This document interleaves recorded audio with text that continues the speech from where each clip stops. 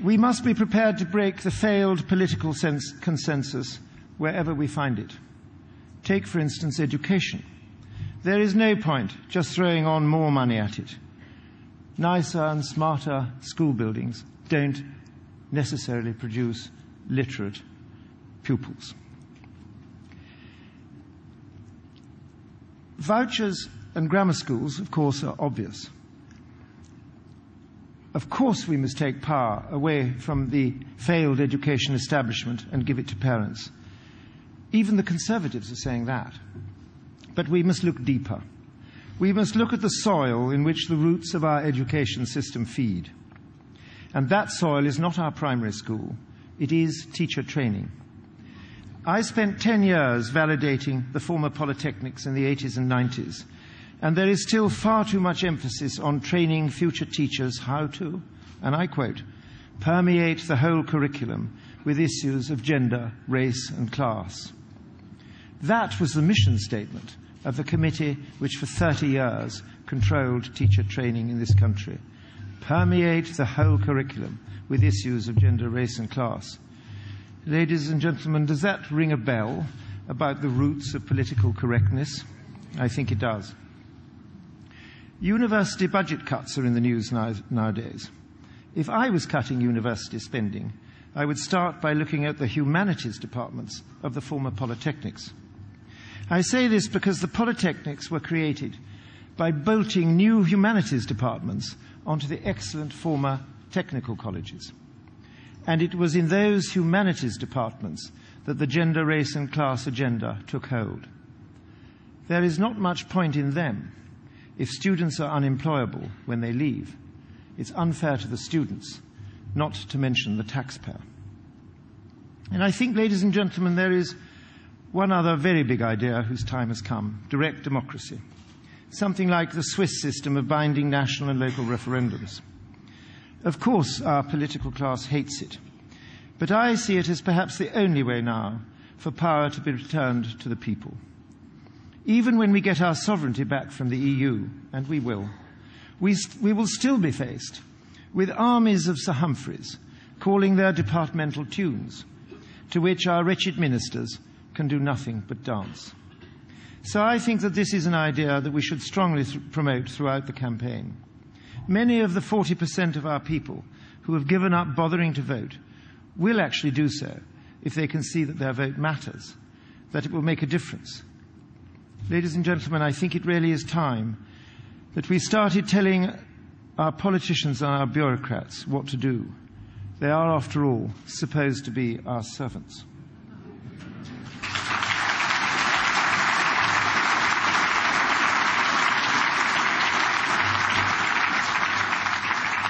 Ladies and gentlemen, I conclude on what I fear will be perhaps a more controversial note. I fear we have to face up to some of our own internal prejudices.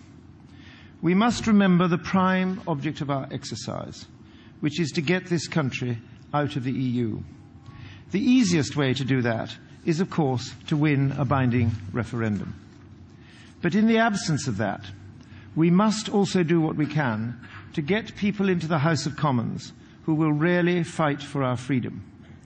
We must not stop them doing so by standing against them if we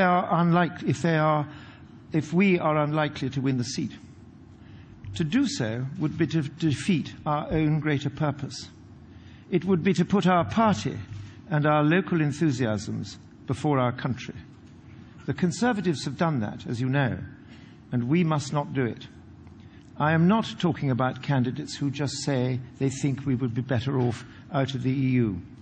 I am talking about candidates, and there are very few, perhaps 7 or 8, in the whole country, who I am convinced will force questions and debates in and outside the Commons, and who will, if necessary, defy their whips.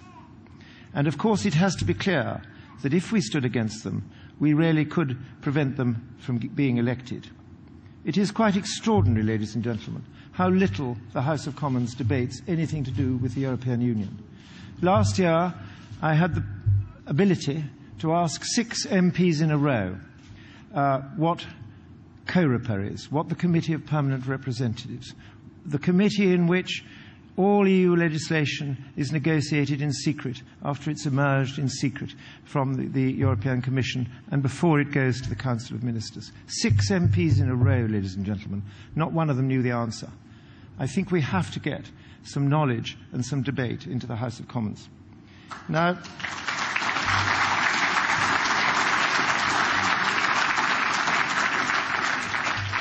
ladies and gentlemen, I was at the question and answer session.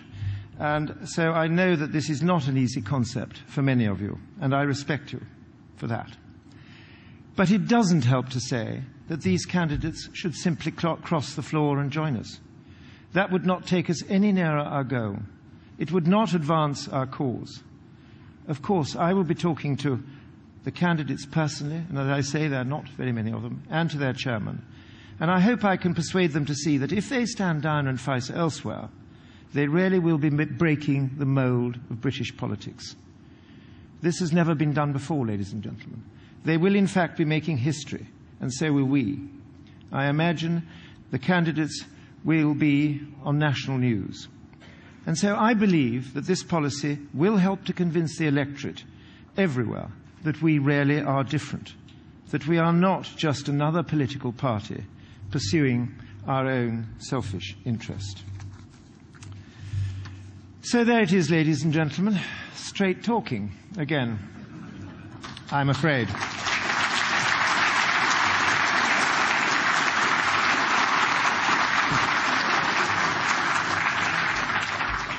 There will be much more of it in the weeks ahead. We are indeed very different from the other political parties. As I said when you did me the honour of making me your leader, UKIP is not for lemmings. It is not for sheep. UKIP is for independent thinkers who share a common passion for our country and who do their best to mould themselves into a cohesive political force to achieve its salvation. Ladies and gentlemen, I end by reminding you of the words of my friend Alexander Solzhenitsyn, spoken from the depths of his Soviet prison camp. One word of truth outweighs the whole world. Ladies and gentlemen, let us now put those words to the test. Thank you. So that was Lord Pearson, the leader of the UK Independence Party at its one-day spring conference, talking about his manifesto and his party's policies for the general election.